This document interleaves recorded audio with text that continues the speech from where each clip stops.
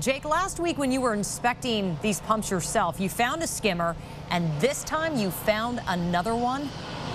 That's right, Jazz. I'm here at Gomez Gas and Automotive, where you just mentioned last week around the corner I found a skimmer and a pump over there. And today, you wouldn't believe it, we found another one in pump number 7 over there. I went with Watsonville police detectives as they scoured the city in search of these. Police say these skimmers steal your credit and debit card information, including PIN numbers. Well, since last time we met, we've gotten several reports from consumers who are reporting fraudulent charges popping up in Southern California. I went back to Gomez Gas and Automotive, where we alerted police last week to a skimming device. Check out what we found again, this time in a different pump. We're up to confiscated 4, and then we found one earlier today with you.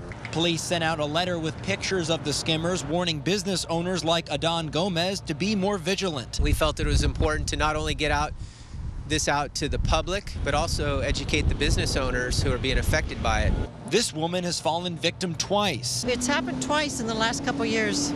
Once in Salinas, and I believe the second time was in Watsonville. Each time, Carol Yurkovich said the thieves made purchases of $100 in Southern California while she was on the Central Coast. Because of it, she's had to change her methods. But yeah, I use cash because it feels safer.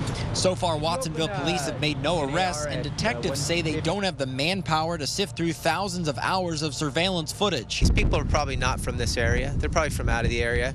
And to make an identification off a video is going to be extremely difficult. So for now, it's about teaching businesses to be vigilant and check constantly.